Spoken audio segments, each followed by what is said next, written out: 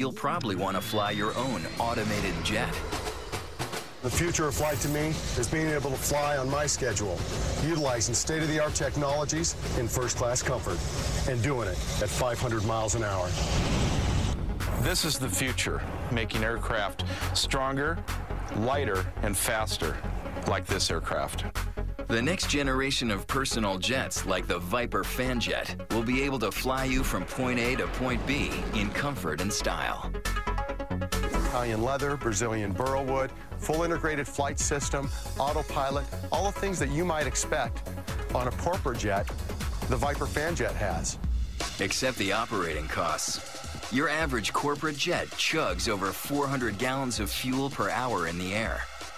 Thanks to its state-of-the-art carbon fiber frame, the Viper sips only 55 gallons per hour. And while a corporate jet will set you back around $20 million, you'll be able to get your very own Viper Fanjet assembly kit for a mere 400 grand. But best of all, you won't have to pay for a pilot, because in the future, we'll be flying ourselves. One day you'll simply be able to get into your personal aircraft and push a button where the coordinates of your next destination will be pre-programmed, and the airplane will do everything on its own. Someday you'll be able to go out to your home hangar, pull out your airplane, jump in and go. No more canceled flights or long waits for overpriced and underserved seats. But how will it be possible for everyone to share the sky without causing a far more deadly version of a fender bender? You've already got a highway in the sky. That's right. The engineers at Boeing's Phantom Works are building a highway in the sky.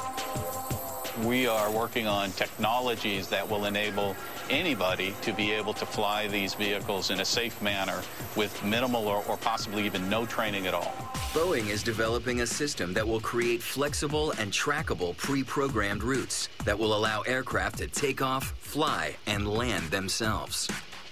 It's really this tube in the sky. The paths would be generated on the fly based on your takeoff and landing locations. It's like a roller coaster track. It allows you to understand and know what the vehicle is going to do before it happens. The system depends on building intelligence into our future air vehicles. These vehicles know where they are, know where the weather is, know what is available for takeoff and landing. And that allows a vehicle to be fully autonomous and get to your destination exactly where you want to go.